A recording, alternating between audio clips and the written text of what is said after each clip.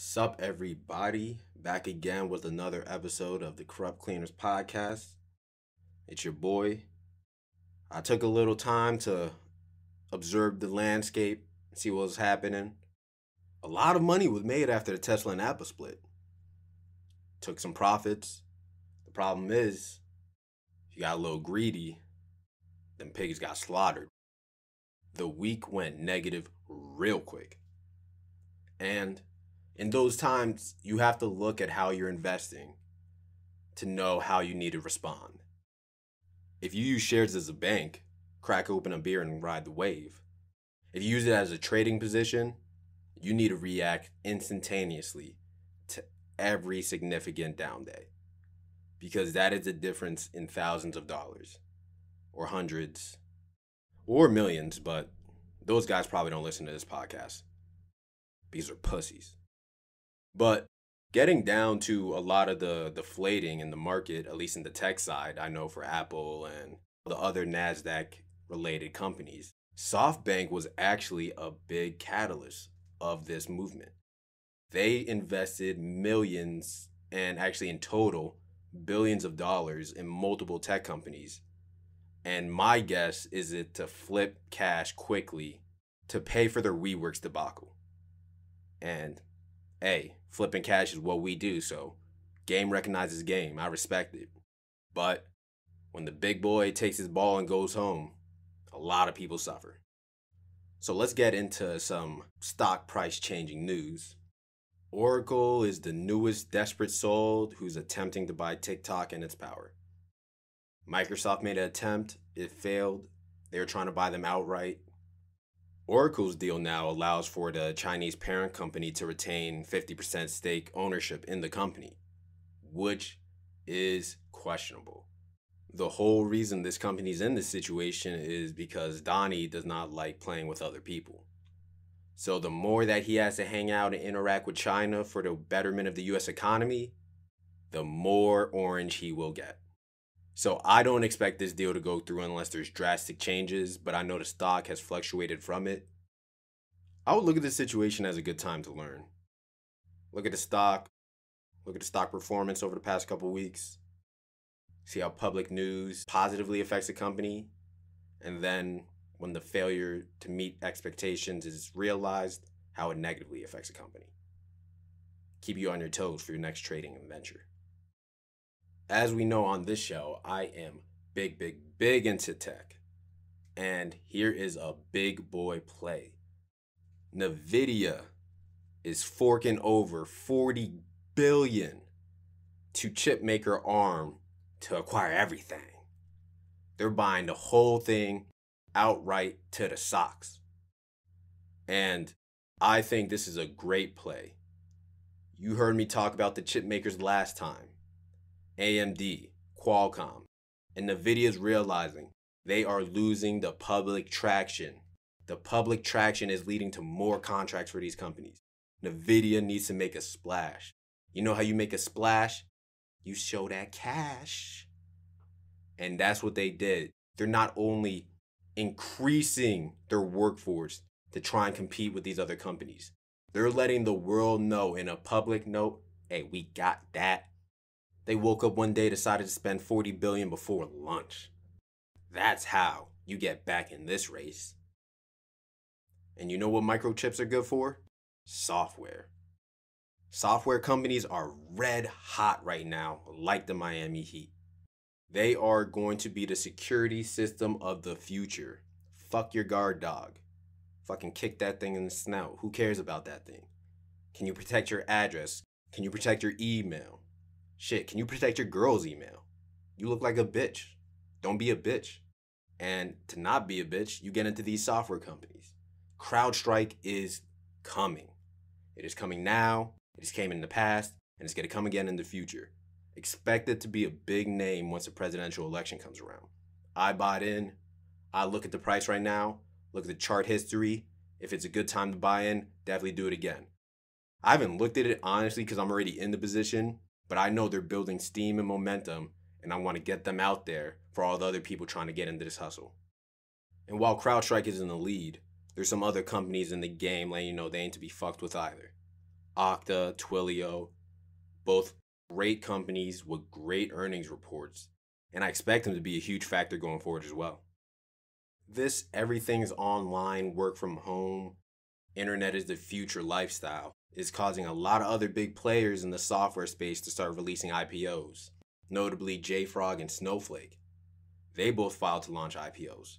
There's a record amount of companies trying to launch IPOs because they see how the stock market is trading. Every company's just trying to get a quick payday. That's all it is.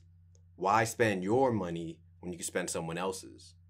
And I know that sounds counterintuitive to why we give them money, but if you're going to get me 50% on the back end, do your thing, player. I don't need to know what you're doing. I'll look this way, shit. Who? Tim Cook? Who? You mean Tim from the block? Nah, not him. He'll never stick you up for 30%. Not my Tim. Snowflake is a perfect example of these companies trying to run it up through stock market. Their IPO, they filed it for it to be released at $120.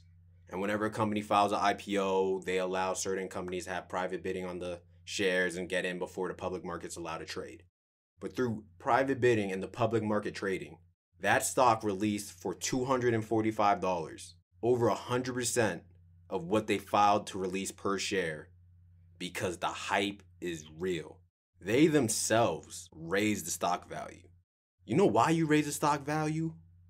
Because you're sitting in a meeting and some guy turns and looks at everyone, dead quiet, and says, "Oh, we got him." Got them by the balls.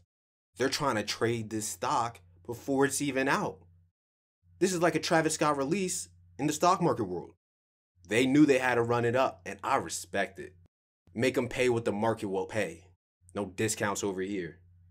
If you're going to pay over 100% for something they didn't even believe was that valuable, that's on you. Talking about hype stocks, GM last week invested in Nikola, raising its stock value 50% to north of $53 a share. Goddamn. They don't even have a truck yet. They don't have a physical product, yet they have a public IPO trading at $53 a share. Goddamn, might as well slap a Supreme sticker on it. But they could only fool us for so long. A tech company and reputable tech sources released statements saying that Nikola's lying. They're not as far in the development of tech as they think they are. They're not as far in the development of their business plan as they're saying they are. At this point, we're just paying them to daydream.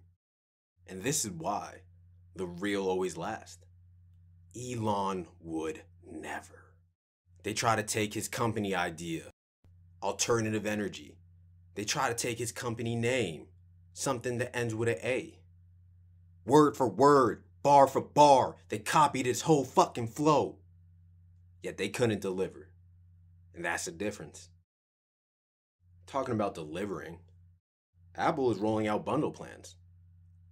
It comes with their services. There's 3 levels: individual, family, premier. The basic plans all come with Apple Music, Apple TV, Cloud Space, and Apple Play, which I believe is their video game service or their OnlyFans. I'm not 100% sure yet. I'll be sure to find out. I feel like this is genius. It's incentivizing you to use their other products if you only came there for one. Me personally, I have Apple Music, and the bundle seems very equivalent to the price with Apple Music. That also comes Apple TV and Apple Play, where Tim Cook wears sundresses. You never know you would want something until you get it. And that's what Apple's trying to do. They're increasing exposure to their other products without creating a new product. They're just building off of what you like most and hoping that you explore from there. Which is great. It's actually a real smart idea. You know it's smart because Spotify's complaining. Spotify's butthurt, calling the company out for antitrust stuff again. Pushing for their products on their platform should be illegal. Says who? And you know you're the best if the only way they could stop you is by snitching. But Apple ain't worried. These refs are only going to help you lose by 15 instead of 50. I'd like to get into a new segment we're calling When Did That Happen News. It's business news that won't change the stock price, but it's kind of interesting. So, Mackenzie Bezos is now the richest woman in the world. Yeah. 50 Cent said, "Have a baby by me, baby, be a millionaire." And Jeff Bezos said, "Ha. If I was him, I'd be terrified to come. I'll put that shit in a jar and explode it in the desert. Because there is no reason you should need to talk to your accountant before having sex. You gotta move a little differently if your loads could change economies." So, Citibank named its first white woman CEO. This is a step in diversity for them. Because going from a white man to a white woman is progress. Progress for who? White people. But y'all never specified who gotta progress.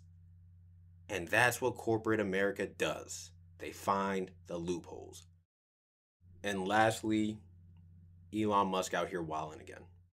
Elon Musk's new company, Neuralink, put a chip in a pig's brain, and that pig's been living fine for 2 months now.